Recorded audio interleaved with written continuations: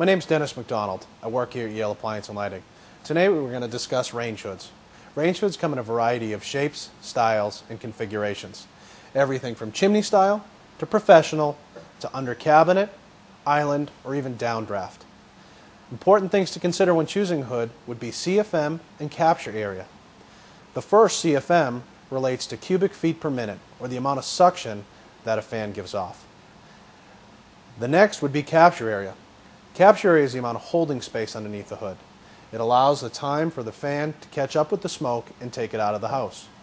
Things to consider when choosing a hood would be the amount of duct run, whether it has a grill or a high amount of heat output, and that's how you pick your hood wisely.